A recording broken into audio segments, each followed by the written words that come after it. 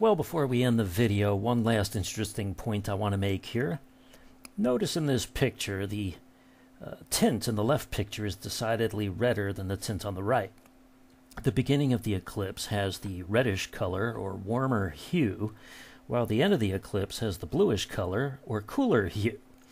I'll put it out there and ask you why this might be.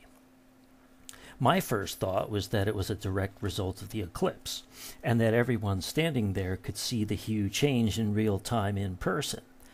However, no one witnessing a total solar eclipse has ever made mention of this before, so I'm now thinking it was a phenomenon specific to the video cameras streaming the event.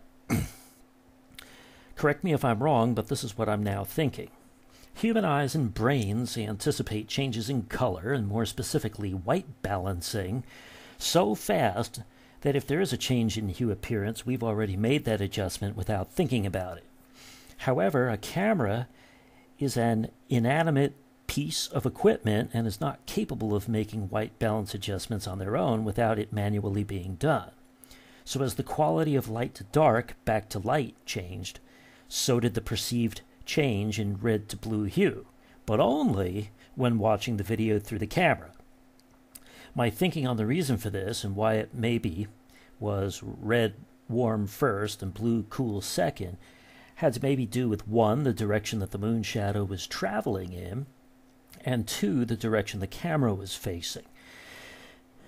First, consider the moon shadow was racing across the Earth more or less from west to east. The camera was more or less facing in an easterly direction. Therefore, from the camera's perspective, the moon shadow was coming from behind it over the top and then moving away in front of it toward the mountains pictured in the background. When the eclipse started, the sunlit portion of the area was to the east in front of the camera, while the dark portion of the area, the moon's shadow, was to the west, coming up behind the camera. Because there was more light in front than behind, the result was a warmer, redder hue. But when the eclipse ended, the opposite was true. Now the dark portion of the moon's shadow was moving off to the east in front of the camera, while the brighter sunlit portion was now returning to the area and coming up from behind. Now, because there was less light in front than behind, the result was a cooler, bluer hue, basically the opposite. Just a guess, can't say for sure. Now feel free to leave me your thoughts if you think you might have the answer. One final hypothesis. Had I used the YouTube stream with the camera on the southeast corner of the intersection, facing west, the opposite of what we saw, would the results have been the opposite, but for the same reason? In other words, would the start of the eclipse have been bluer and cooler, while the end of the eclipse would have then been redder or warmer? I don't know. I can only speculate that that might have been correct. Farewell thoughts on the video. The C Jackson Hole channel launched this live stream in July 2016.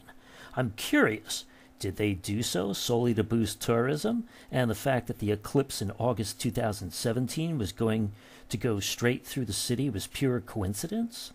Or did they set up this live stream knowing full well that 13 months later the eclipse would be visible on the stream?